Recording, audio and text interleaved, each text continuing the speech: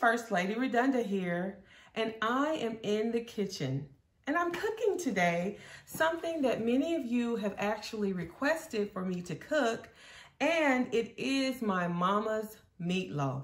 And so I've talked about my mom a lot over the years, and I've talked about how she was such a great cook, and so she taught me how to make meatloaf a long time ago. And actually, that's how I hooked my husband, because when we were dating, I made a meatloaf for him, and he fell in love with the meatloaf, and of course he fell in love with me.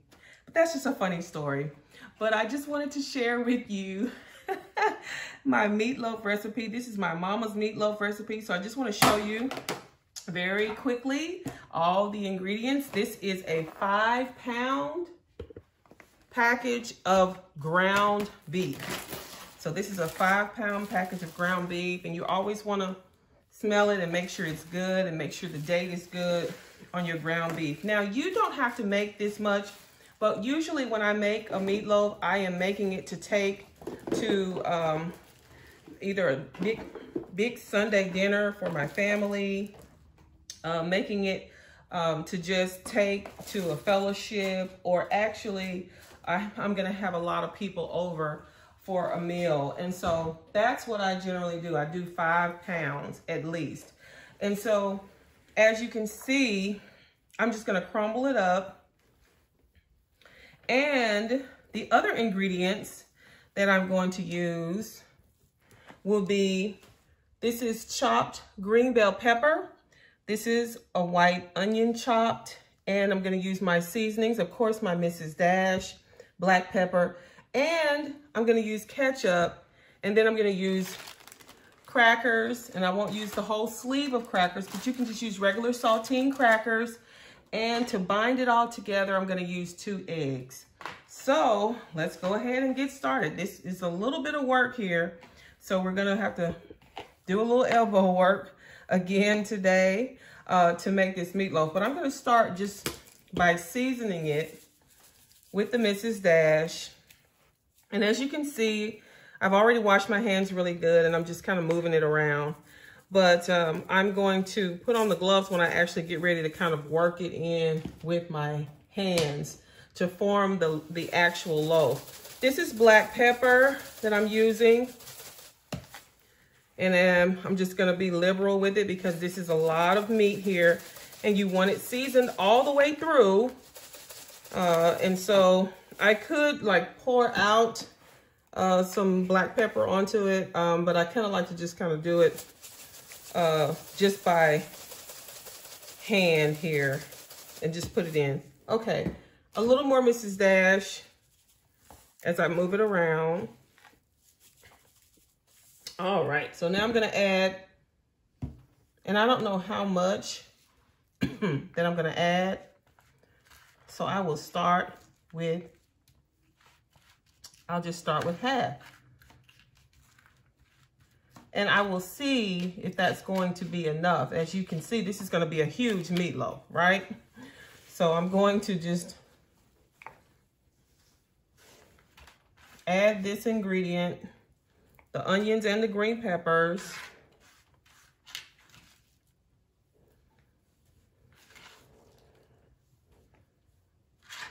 And this is kind of messy, so if you don't mind getting messy, then this is the recipe for you. Don't be afraid of it, because when you're done with it, it's gonna be absolutely delicious and it's gonna be worth it. So I've been making meatloaf for a really long time, and I typically like to make turnip greens with it, or either cabbage greens, and then I like to do like macaroni and cheese, probably sometimes some yams. And you can watch my other videos for the turnip greens and the candied yams. So look for my other videos if you want to know how to make those. So I'm just kind of moving everything around, making sure that it's good and incorporated. And I will see if I need to add more of the green peppers and onions. Oops. And if you make a mess, don't worry about it, because this is going to be a big meatloaf. All right. So I do think that I need a little bit more of the onion and the green peppers. So I'm just gonna scoot them over. And whatever else I don't use, I will just put it in a zippy bag and use it later on for a different recipe. Okay, so it's really just that simple. So as I'm incorporating, I'm seasoning it to taste. And this is a workout. Just making sure that it's all incorporated. Now, the next thing I'm going to do is I'm going to add the ketchup. And woo, wow, we are in the kitchen. So I'm going to actually measure this out because I do think that I will probably need about a cup of the ketchup. Okay, so, and this is going to kind of sweeten the meatloaf, and it's going to actually kind of help it to bind together along with the egg when we get ready to add the egg. Okay, so I'm just gonna set that there. I'm gonna get a paper towel here and just kind of wipe up as I go because I'm hoping that I can transfer this over to my big roasting pan here in just a little bit. So let me begin by just kind of trying to move this around in this bowl. And gosh, I almost need a bigger bowl here. But if you have a bigger bowl, that probably would be good to use at this point. But again, you don't have to make as much. You could do a 3-pound meatloaf if your family is smaller than mine and if you're not trying to make this much. Now, what we typically do is we will eat meatloaf for a day or so. And then after that, you know, we may just make a meatloaf sandwich or something, or it's kind of like, it ends up being like a sloppy joe or something on bread or on some good rolls. But it's really good even the next day after you have had it. And so it's great for leftovers, just saying. Okay, so now if I can't get it all incorporated here, I'm going to finish it when I put it in the roaster. And so I definitely want to show you how I do that here shortly. Now let me open up these crackers, and I'm just gonna open them and put them out on this tray here. Okay, and so when I'm done with this, I won't use the whole sleeve, but you can use stale crackers for this if you want. You don't have to have the freshest of the fresh crackers. Remember, you're just going to crumble them up. This is part of your binding that you are doing. So the crackers are going to help to kind of bind the meatloaf together. And so we're still incorporating. And if you see that it looks a little bit dry, as this one does, then I'm going to have to add a little more ketchup. And then when this is done cooking, I'll show you how to make the meatloaf sauce that I pour on top. That is really delicious. It's a secret special sauce that you guys will get just to know, I guess because you're special, so you get to know my special sauce.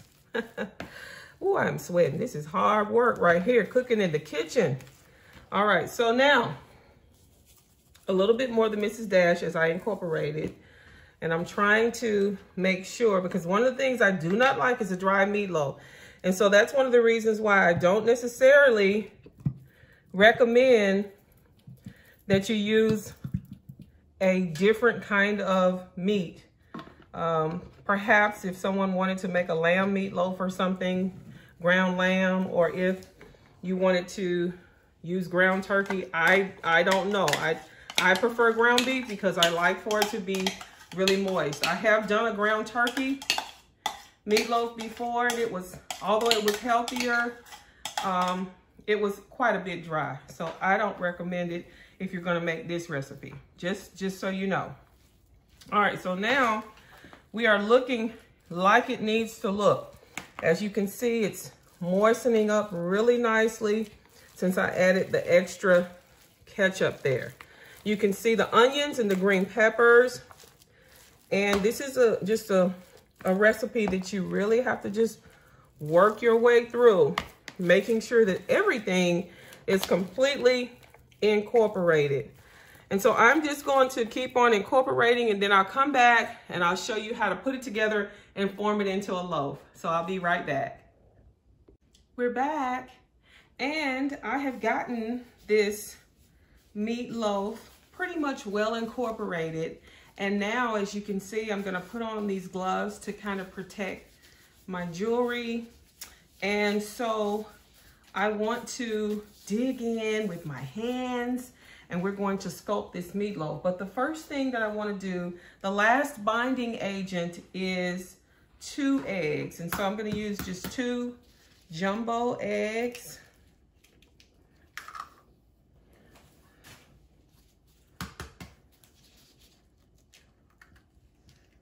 All right. So now I'm going to begin to just kind of work it through with my hands.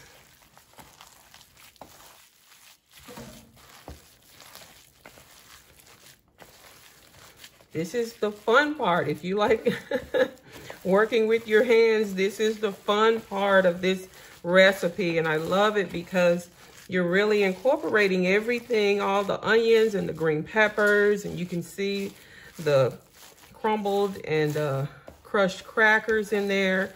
Of course, we use the ketchup to kind of make it a little bit sweeter and to help to bind it all together. And as you can see, it's not a dry, already it's not a dry combination, and I'm just incorporating it all. If you make a little bit of a mess, do not worry about it. You are in your kitchen and you are cooking, and your family is going to really appreciate this homemade meatloaf. You know, you go to a restaurant and you order a meatloaf, and my goodness, you don't know what's in it, but you have control over the ingredients when you make it at home. So definitely, you don't want a mystery meatloaf. You want to know what's in your food. So that's why I'm showing you how to make my mama's meatloaf. So now, the final thing that I'm doing, I'm just going to incorporate this meatloaf into this roasting pan. And I'm gonna just put all the ingredients together with my hands. I'm making sure that there's no just straggling meat that's not incorporated or into the seasonings. And so I'm just kind of really moving it around with my hands. And feel free to move the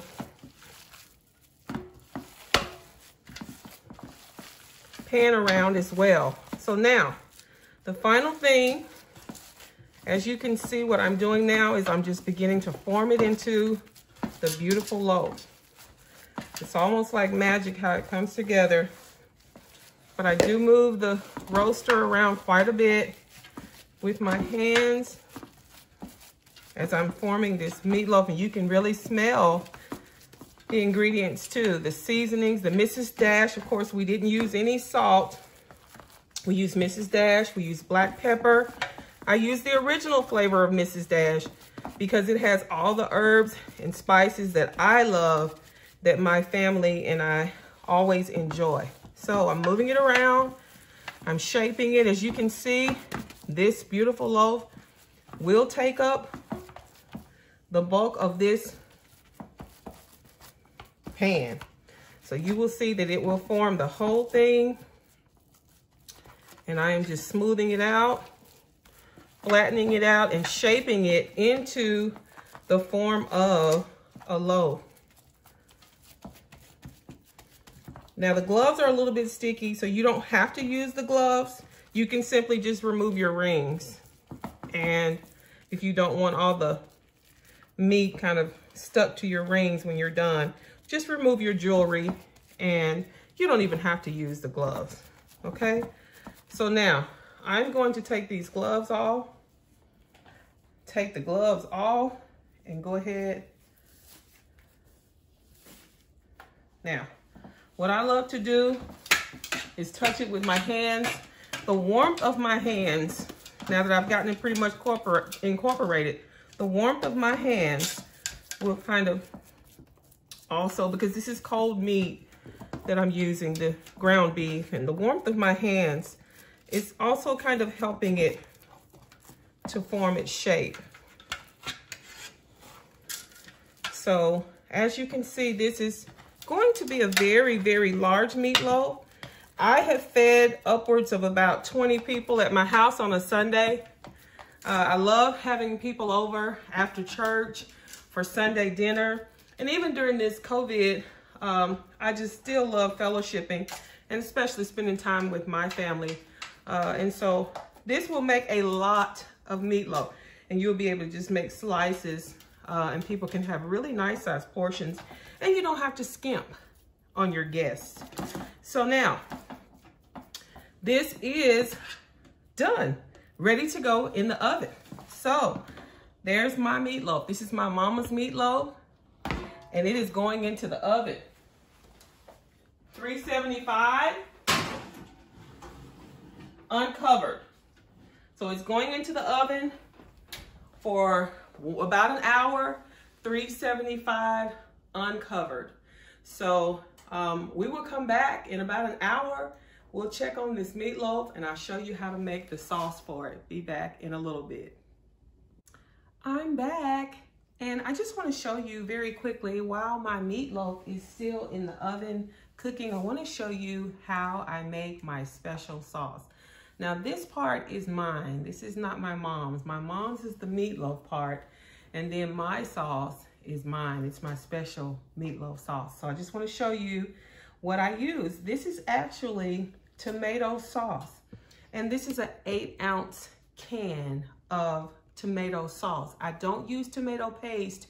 Sometimes some people use tomato paste when they make theirs. I use tomato sauce.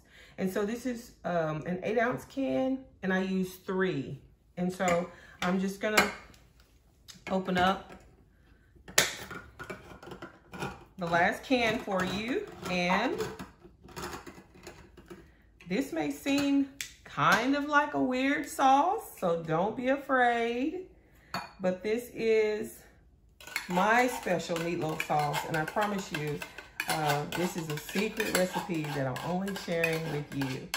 Okay, so I use 3 cans of the tomato sauce, and just make sure I get it all out, and I'm just gonna combine it in this bowl that I have.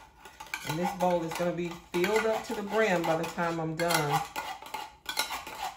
because I'm adding my final secret ingredient, and it is actually Kraft Sweet and Spicy barbecue sauce. If you can believe it.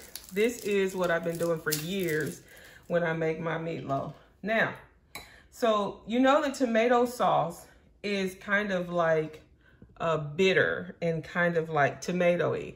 So that's one of the reasons why I add the sweet and spicy barbecue sauce, because I don't like kind of the bitter taste of the tomato. And so I'm gonna add a little bit of sweet. I'm gonna add a little bit of spice. And so this is probably gonna be about half of the bottle, perhaps.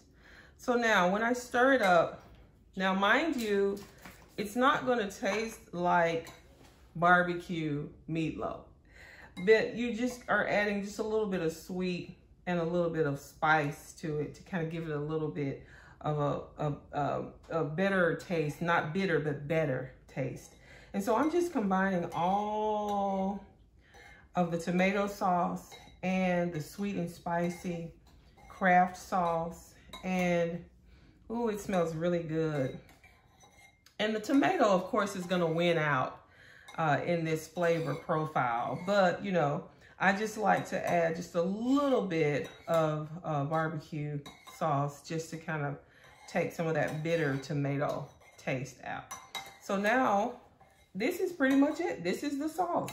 And as you can see, it kind of changes the color a little bit from kind of a bright red to more of a darker reddish color. And so once you've gotten it all incorporated, then I just take a little bit and just taste it. Yeah, it's perfect. And so you can still taste the tomato sauce more than anything, but it still has a little bit of sweetness and a little bit of that spicy just at the back of the taste. You can really taste it. So I'm gonna set this over to the side, and when our meatloaf comes out of the oven, we will pour this directly on top and then put it back in the oven and let it finish. So I'll be back in a bit. I'm back, and I just want to show you one step. As you're making the meatloaf, you will notice while your meatloaf is in the oven baking uncovered, you will notice how a lot of the fat begins to render off of the ground beef. So let's do a little bit of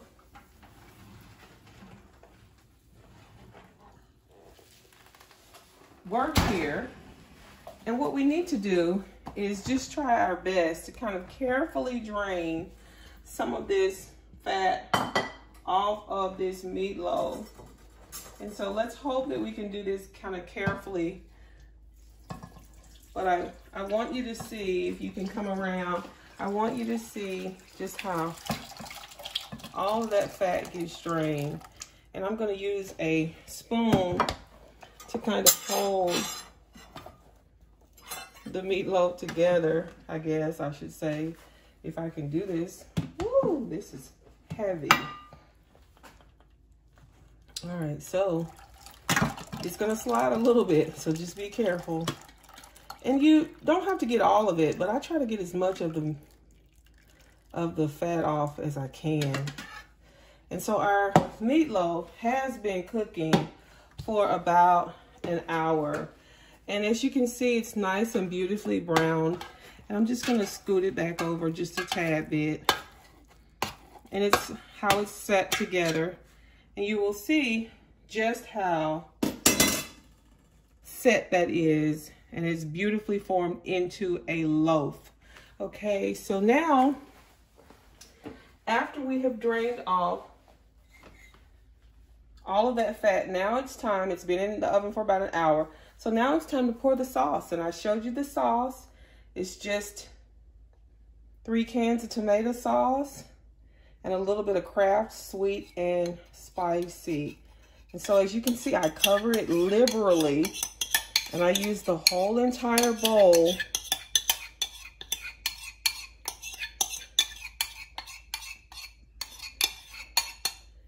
And that is the sauce. So now it goes back into the oven uncovered for about another 20 minutes. So it's gonna go back in the oven, and when it comes out, we will be ready for meatloaf, my mama's meatloaf.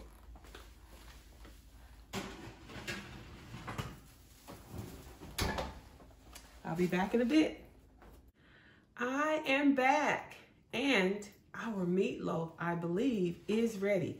So I'm getting ready to pull the meatloaf out of the oven and show you what it looks like. Ooh. When it is finished. As you can see, it is bubbly, it is browned, and that sauce smells delicious. I just want to just let it sit for just a second and talk to you about a couple of things. You remember you have to drain off the fat.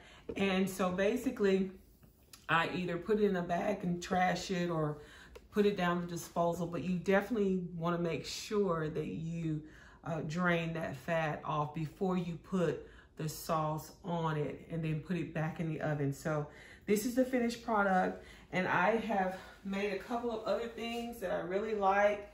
So I made some yams, candied yams, and Made some candied yams, and I made some turnip greens with a smoked turkey wing.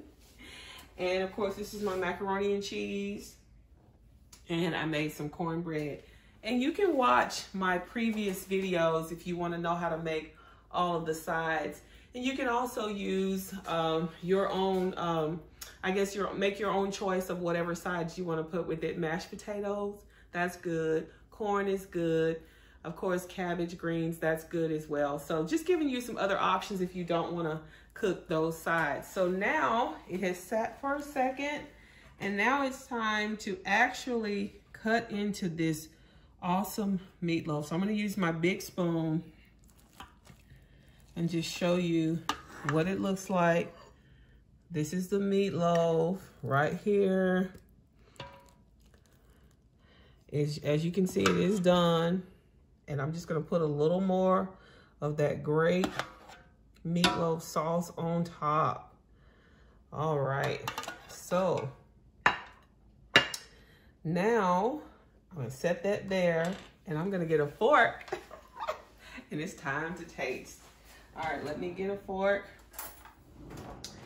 All right, this is my mama's meatloaf, and I hope you enjoy it and try the recipe. Let me know if you like it. It is so hot.